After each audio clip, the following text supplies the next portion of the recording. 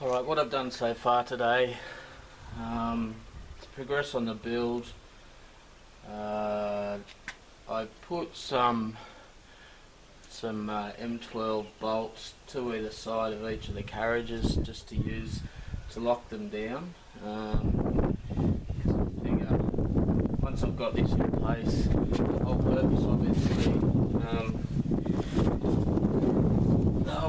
of this obviously is to be able to do repetitive moulding. So the carriage won't need to be moved around all that much. So I figured, once it's set up in place, say about there for example, we can then lock each of these 4 bolts down. They really only have to be finger tight, and they kind of serve a dual purpose in a way. Firstly, they do lock the carriages down in position so that the nozzle really doesn't move and is only going up and down,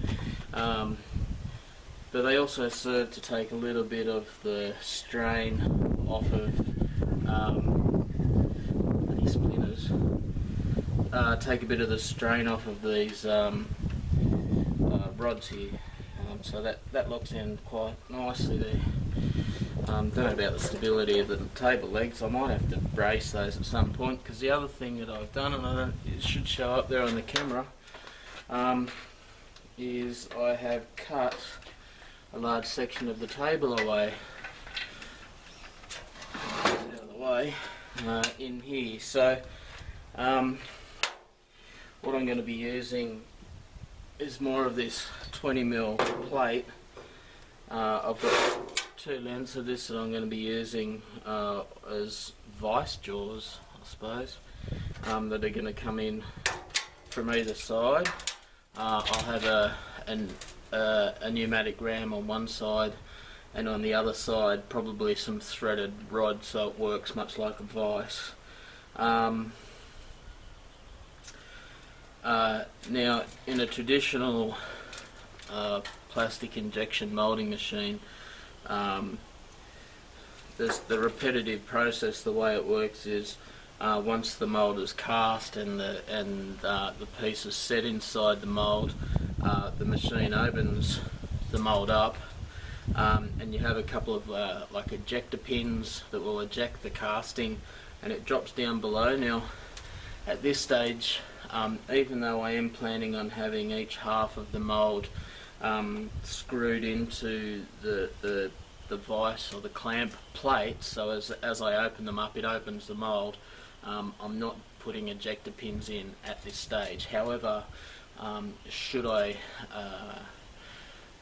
add those in the future, I want to have the ability for that part to then drop down underneath the table into a collection bin.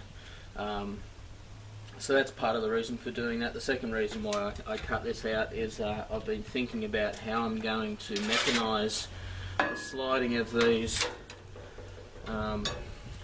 clamping plates. I'm trying to kind of cut costs and use bits and pieces that I've got already. I do happen to have a box of these. They're like a track roller for a sliding door. You've got a concave surface on the wheel.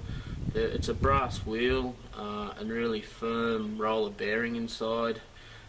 So I'm trying to figure out a way that I can, say, mount a couple of these here on this clamping plate and have a guide that these roll on, so that these move backwards and forwards quite smoothly, and it holds these up. So that's the next part of the project to work on. So what I'll probably do, I think, is I'll give that some thought and see what scraps I've got in my scrap bin that I can get that done with, and start work on that, and then I'll bring you back once I've made a little bit of progress.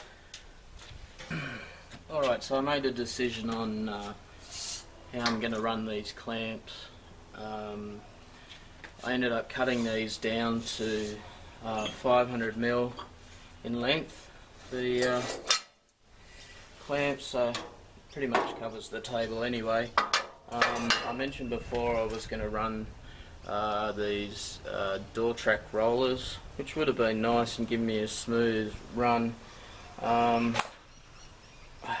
but contrary to my typical style, I thought I'll keep it simple. So what I've decided to do, I've got this square box section that I'm going to cut down and run in between the two sides here, and then on the clamp plates I've just got some heavy gauge angle. I'll bring it closer to show you.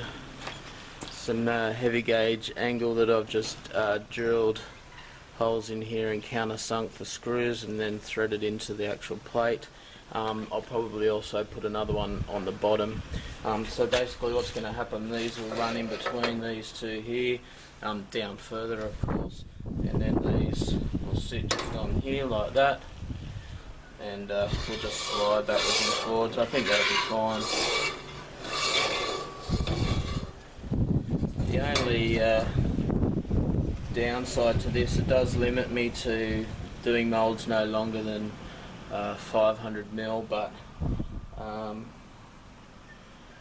really don't think that's going to be an issue. I think anything bigger than that, I don't know that I'd have the capacity to do it anyway, so we'll see how it goes.